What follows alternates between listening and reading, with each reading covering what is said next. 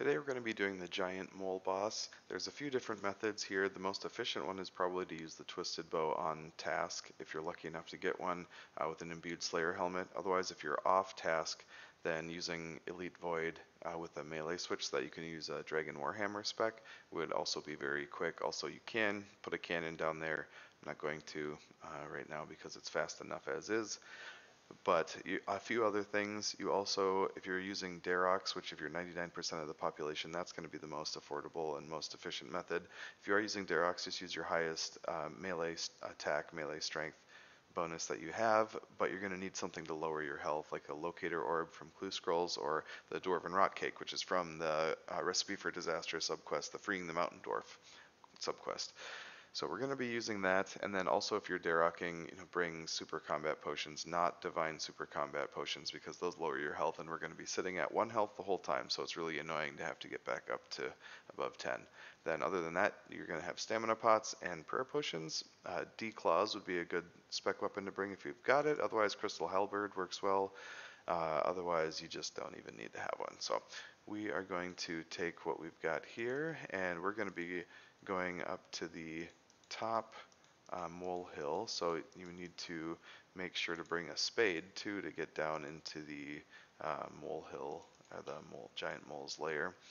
If you have done the Falador Hard Diary, which I'd recommend, you'll have the shield, which will point on the minimap and on the UI right to the boss, and you will also have noted drops from the giant mole. So if you have done Making Friends with My Arm, you can light this fire here, and then you don't need a light source anymore. So I've done that, which is why I don't have my light source. And you can see on the UI here, that's my shield working. It's pointing me in that direction.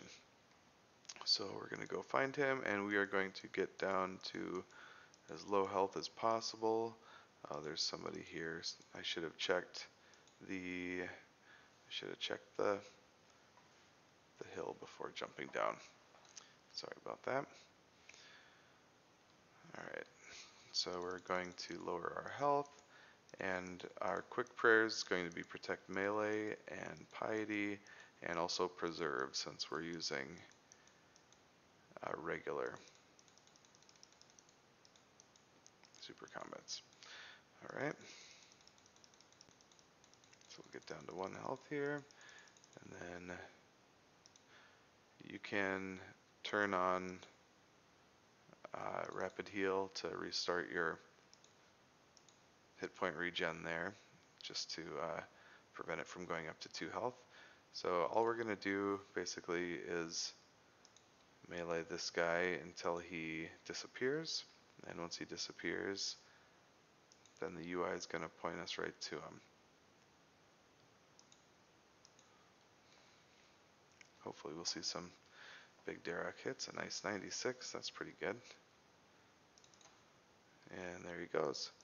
So nice and easy, and we can pick up the mole skin and mole claw, or if you are just going after the pet, which would be kind of what I'm doing, I'll just leave it on the ground.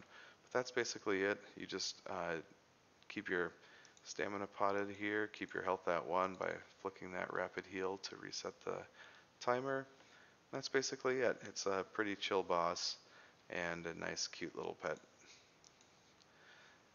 So it probably is worthwhile if you're going to be down here for a while to just set up a cannon too, because that'll just keep things going and get you some range experience if you're training that. Otherwise, pretty simple, straightforward guide there. It's another one in the book, so I'll see you next time.